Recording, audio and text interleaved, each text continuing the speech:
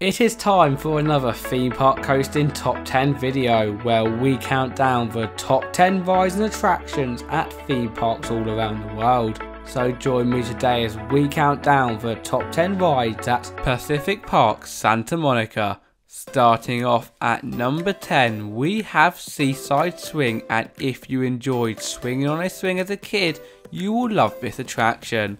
Located on the centre of a pier, this giant swing unfortunately does not rock you over the water, but still is loved by guests of all ages, with its simple rocking sensation for the 2-minute duration of the ride. Like the majority of attractions on this list too, at night this ride is lit up, making it look 10 times more magical. 3, 2, 1, let's lift off with Inkie and his airlift. This ride is definitely for the children at the park, and by looking at the size of the cars, I think you can see why. However, the reason why we put it at number 9 is because with the mix of a teacup and hot air balloon ride, it can be very fun and a little intense to be spinning around while the hot air balloon rises up and down, almost to like 5 feet. Honestly though, as long as you can fit in the car, I would recommend a ride. Have you ever wanted to bounce like a frog? Well, it's never been a life aim for me, but if so, at number 8 we have Frog Hopper, standing at 15 feet and consisting of a very fun bouncing feeling as you rise up and down. This is one of the most popular family rides at the park, and therefore, with there only being one of these, getting hit at the start of the day would be best to avoid those long queues, causing some guests to be a little bit unhappy. At number 7 spot, Sig Alert EV is the most futuristic bumper cars that I have ever seen. By using the interactive joystick, you can make your electric vehicle go left, back and forwards as well as right. Here comes the cool part though, as while doing that you can also spin 360 degrees, which is so unique and really brings your typical bumper cars to the next level. The only criticism we have though is that when riding you can't really move around a lot, as they are literally cramming so many cars into the space provided. Nevertheless, it is still a great ride for the family. For our number 6 spot, we have chosen Shark Frenzy, and to be honest, I wasn't going to put it at this spot. However, there is just something about this ride. With it bringing the shark overlay to a classic amusement ride, and since its debut in spring 2017, guests have always enjoyed, including myself, sitting on the shark's mouth for a pretty crazy ride. The best way to describe it is that your car is sitting on a turntable, which is on another turntable, which both spin, providing a jawsome experience like no other. Okay, my puns are now finished. Oh god. Top 5, or should I say, as for this position, Pacific Plunge will make your heart drop, quite literally.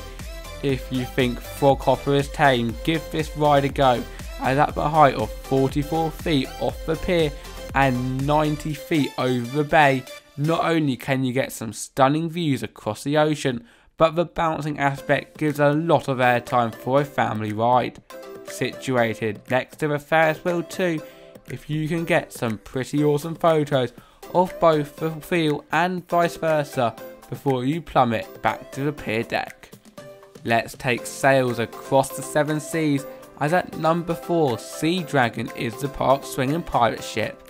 Named in remembrance of the now abandoned Sea Serpent wooden coaster, you will board one of the many rows on this 2-headed ship. Our suggestion is the back or the front for the most intense experience, as when rising up and down at the back you reach 40 feet and almost 90 degrees. This ride is so intense in fact that the park was asked to install a separate sound barrier on the ride to prevent the riders being heard from all the way down the beach. So if that doesn't make you want to ride, what will? It is time for our top 3 rides at the park, and coming in at number 3 we have, in my opinion, the most intense ride on the pier, Inkie Scrambler. where you can join our friend Inkie again and spin our hearts without content. Previously located in the United Kingdom as well as Australia before being moved to California, this ride sure has its history, but with it being such a good ride, I think it is now perfectly positioned inside the West Coaster's elevated steel track in 2001. The way that this ride works though is basically you and 3 others seat on a seat, which will spin on an axis while that also spins on a central hub, like an old fashioned egg scrambler, making it definitely a ride for the thrill seekers out there, and one that should definitely be ridden on your bucket list if you want an intense experience. For our number 2 spot, we are rising into the air with Pacific Wheel.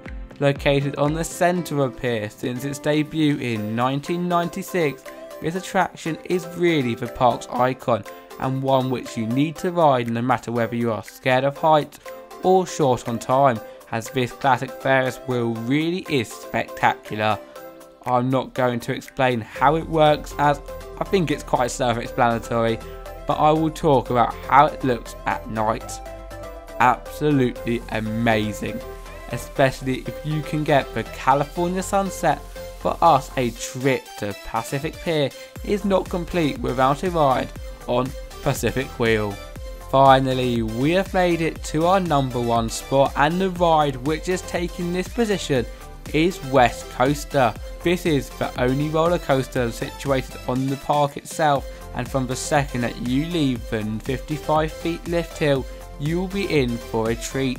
Elements include the famous 2 540-degree helixes, as well as many twists, turns and airtime hills, making this old seaside coaster, which opened on the same year as the Pacific Wheel, still to this day very fun for the whole family.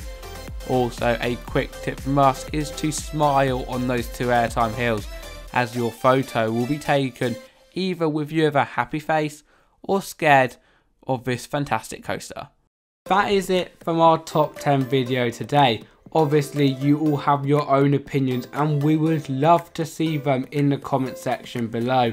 Also, if you enjoyed the video, at the top we have got 2 videos that we know you will love, and at the bottom there is our Patreon page as well as a subscribe button. But with all that said, there is only one thing left to say. My name is Tom Derrick from Theme Park Coasting, and I will see you for the next video. Goodbye.